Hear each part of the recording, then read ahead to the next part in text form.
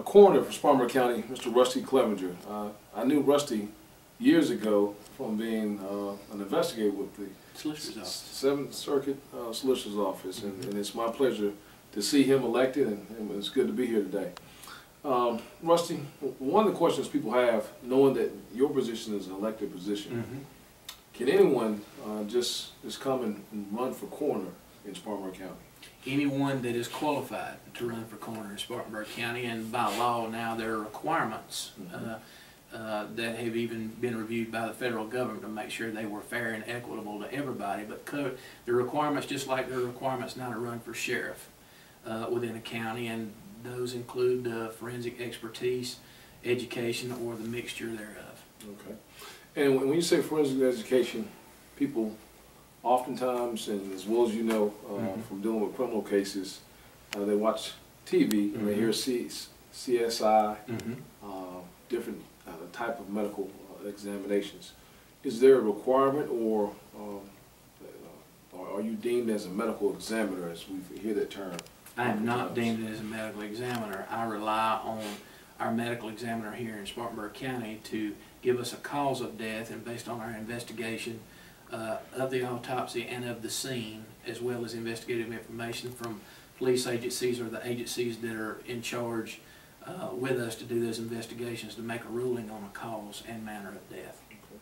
And when you speak of agencies, I know being situated here in Spartanburg, you may, from time to time, like I know you did in law enforcement, you may have to call upon other similar agencies to yours outside of Spartanburg County. Does that happen a lot?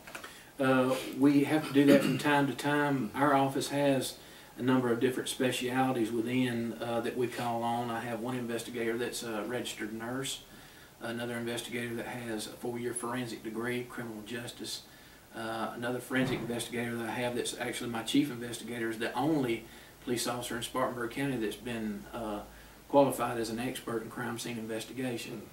And then my expertise from being a homicide detective, as well as working in the solicitor's office in years gone past, plus the forensic training that's been afforded to me by the county and the education they paid for from the whole time I've been coming up. So that in essence is what we're relying on here in Spartanburg. I believe we're doing a pretty good job at it. Oh yeah, oh yeah.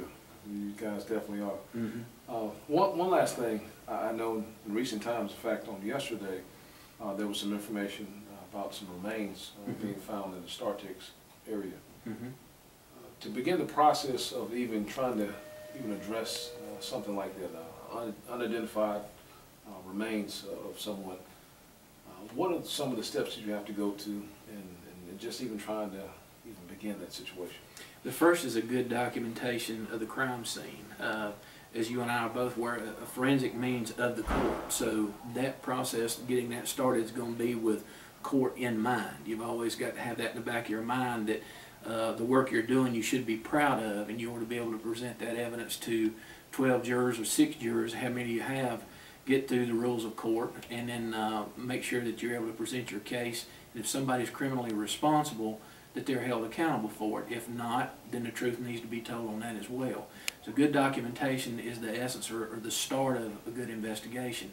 After it's documented through measurements, photographs, any specialized testing we need to do, then the body was respectfully removed and taken to our secure location at Regional Medical Center at the morgue. From there, well, to back up and say the documentation process started, then we requested help from a forensic anthropologist to come in from another coroner's office within the state. And she came up on loan from the coroner in another county, and actually came up and started an investigation with us to determine the identity of this individual. That's my first responsibility, is to determine a good identity on these people. And with skeletal remains, as you well know, a lot of that's just going to have a lot to do with either dental, sinus identification, and or DNA to make a positive identification.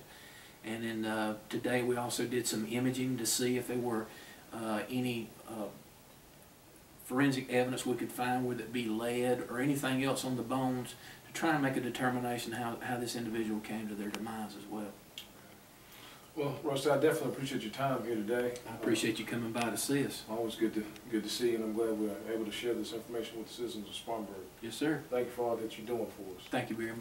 All right, thank you. Appreciate it. All right. Yes, sir. Stop by anytime.